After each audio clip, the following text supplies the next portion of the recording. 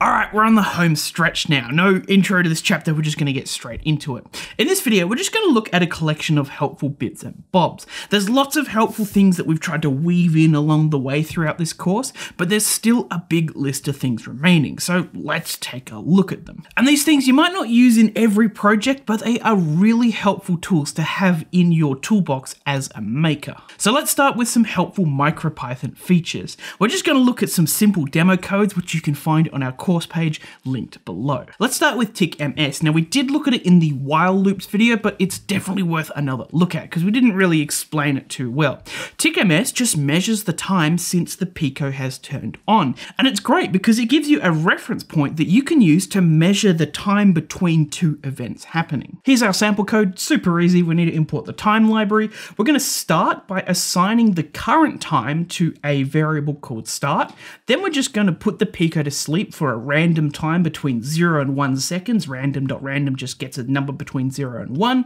And then after that, we're going to say the current time minus the time we measured up here is the elapsed time. And with this, we're going to be able to measure the time between this line here and this line here. And if we run it, we can see that that sleep was 535 milliseconds long. And all we're doing here is measuring the time between event A and event B, which is a really helpful thing in your project. Let's talk about interrupts. And the best way is with an analogy. Let's say that you wanted to detect a button being pressed. This is kind of like you sitting at home and waiting for a package to be delivered. So far, the way that we've been checking for button presses is using time.sleep and .value to essentially go and check the door every minute to see if the package has arrived. But this is terribly inefficient. In the real world, we would just instead wait for the delivery person to come, knock on the door, and then when we hear that, we would go and check for the package, right? This knock on the door is an interrupt. So starting off, I've got some random code in my while true loop here, and this is just obviously going to print hello every 2 seconds. No checking of a button in here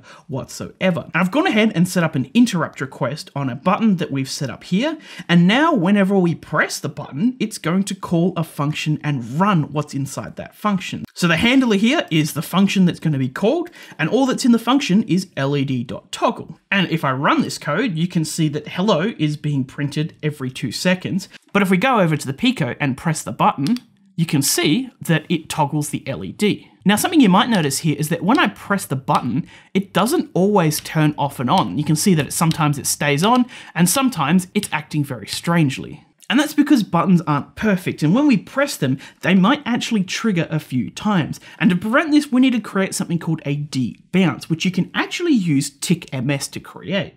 And we'll have some sample code for that in the course page if you want. Timers are another form of interrupt, but instead of being triggered by a GPIO pin, they are instead triggered by time. So here I've got a very similar script. Every 2 seconds in my while true, I'm going to print hello, but then I've gone ahead and created this timer here. It's periodic, and every 1000 milliseconds, or 1 second, it's going to call the function toggle LED. And in that toggle LED function, we can put whatever we want, but I'm just going to call led.toggle. And if we go ahead and run that, we can see that hello is going to be printed every 2 seconds, and our LED is going to flash on and off every second. There's also another type of timer we can use. The last one was periodic, meaning that it keeps looping over and over. But this one is a one-shot, which means it only activates once from when we call it. So I had to go ahead and create another instance of a timer, and then I've initialized it, but I've initialized it as a one-shot that will activate in 5000 seconds and call the function 5 seconds, which is just going to print out 5 seconds has passed. And if we run that,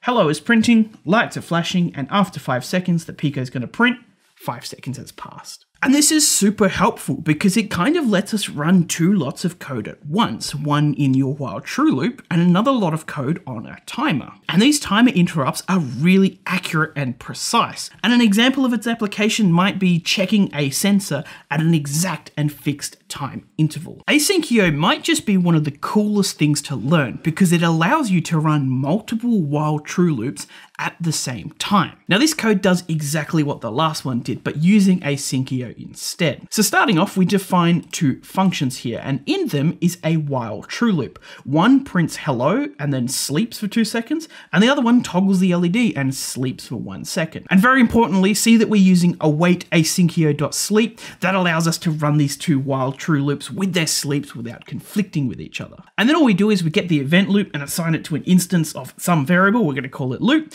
and then we create the Asyncio tasks and tell it what functions we want it to run at the same time, and then we just start running it. And if I run this code, you can see that it's printing hello, and the LED is flashing at the same time. Super powerful stuff, and just remember, you can have more than 2 while true loops. You could have a dozen if you really wanted to. Now this one's a bit special. We're going to sort of look up to the summit of the mountain, and there we will see PIO, Programmable I/O. Everything else we've mentioned at this video is around the intermediate level, but PIO is definitely at the more advanced skill level. Now PIO actually has its own dedicated processing cores in the RP2040 chip. This is separate to the ones that we've been using so far. And this is one of the cool things about it. We have our own dedicated hardware specifically for I/O interactions. PIO is unique to the RP2040, and its main use is in making custom communication protocols. The Pico doesn't have CAN bus, which is another common communication protocol, but it instead gives you the building blocks to make your own CAN bus. Let's say you wanted to have 4 UART channels connected, the Pico only has 2 peripherals for it,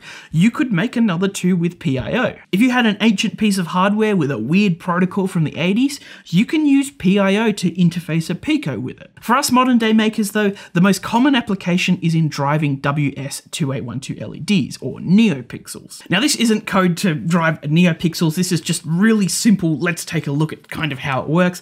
All we're going to do is we're going to flash the onboard LED at 10 Hz. This here is our main chunk of PIO code, and there's a few different sets of instructions that we can give it, and wrap target and wrap here denote that this is a loop, so anything we put in it is going to be looped over and over, and this set here sets the state of the pin to a 1 or a 0. So we start by turning the pin on, and then we've got this 31 here in the brackets, and this is actually a delay, but not in seconds, in cycles. It gets a bit technical with how the hardware works, but long story short, we can only feed it 32 instructions at a time, and all we're telling it to do is set the pin, which is 1 instruction, and then 31 instructions of do absolutely nothing. And then in the next line, we give it another 32 set of instructions, and this just means no operation, so do nothing for 1, delay for another 31, and we keep doing this until we turn the pin off, delay for 31, and on and on and on. And if you add all of these up, this is 256 cycles in this loop. And when we initialize it here, we're going to say we're going to run it at a frequency of 2,560 cycles a second. Divide that by 256, you get 10 Hz. And then we're going to turn on this state machine for 5 seconds and then turn it off.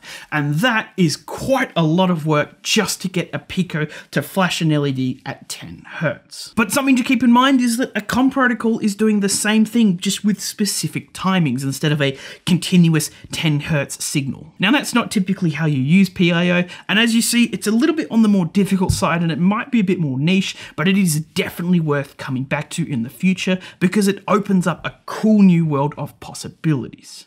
Now there are definitely things out there that we haven't covered. Maybe they were too niche, or maybe they didn't even exist at the time that this course was made. MicroPython isn't static. It's a living and breathing language that is constantly getting new additions and updates. So on our course page for this video, you'll find some more things that we think are worthwhile knowing, just those extra few tools in your toolbox. Another thing worth knowing about is the micropython.org documentation site. This place holds all the documentation of how to use pretty much everything we covered in this course, as well as examples. And what we covered in this course might only be scratching the surface of all the setup options and commands that you can use with MicroPython functions. For example, if we go to the documentation page for Asyncio, we can see that if we call loop.stop, we can stop the Asyncio loop in its tracks. And on this site, you'll also find the RP2 reference sheet, which beautifully contains a quick reference list of all the code pieces that you need for the Pico in one place. One more thing to expand your horizons before we finish. There are other Pico boards and other languages that you can use. MicroPython isn't the only language that the Pico can be programmed with. You can also use C++, and now that you know MicroPython, it's really easy to learn another language. It's just a different set of syntax, and they might do a few things a bit differently. And there are times that you might want to switch over. MicroPython is actually pretty inefficient, and there are times where C++ might make a job easier. For example, when this video was released, MicroPython's low power saving naming functions don't work very well, but in C++, they do. But for 99% of projects, MicroPython is going to be perfectly fine. There are also other boards out there that use the RP2040 chip and can be programmed in MicroPython basically the same. You can find boards with cool custom hardware on it, maybe a Pico that has an Ethernet port, or how about one that's inbuilt into a round display like a smartwatch, or how about even a tiny board that's about the size of a bread clip. You may not use them, but it's definitely worthwhile knowing that there are other boards out there for very unique applications. And that about wraps that up. Again, you don't need to go out and master all these things right away. They're just more so tools in your Maker toolbox that you might find really helpful one day.